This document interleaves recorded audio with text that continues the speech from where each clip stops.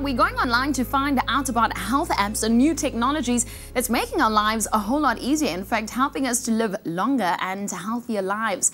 There's two wearables out there that's catching our attention this morning. Guys, what you got?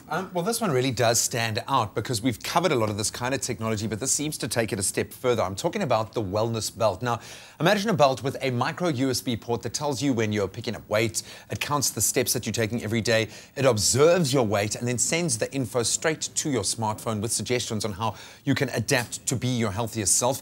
Say hello to the wellness belt, also known as the welt. Doesn't really roll off the tongue, yeah. A new smart belt that measures your movement every day to give you suggestions on what you can do to pump up your body to its ultimate perfection. It's awesome, man. Very clever. I love that belt because it just gives new meaning to, does my bum look big in this? Well,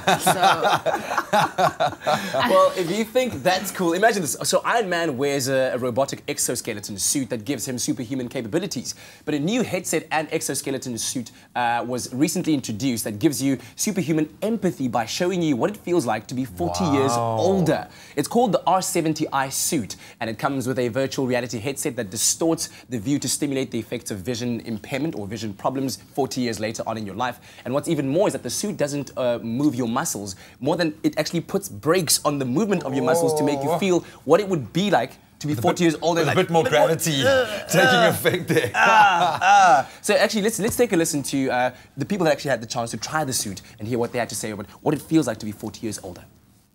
It's pretty eye-opening when you really see the effects of aging on the body and feel it all together as one. It's tough. It's a very unique experience to be able to feel what other people feel, but then to return back to your regular state of being is quite powerful, and it makes you a bit more appreciative. To actually go through this process, this seems to be a more powerful way to communicate when you can step into somebody else's shoes. Oh, scary stuff. It did actually look like he was doing the robot in the robot suit. You know? Wow. Would you wear that? No. No, I wouldn't wear that because I was just aged according to my birth date. Yeah. Okay, that's a good one. I don't like these technologies. For some people, it would motivate them to live a healthier life. It's quite sobering, yeah. Yeah, guys, good luck to all of you.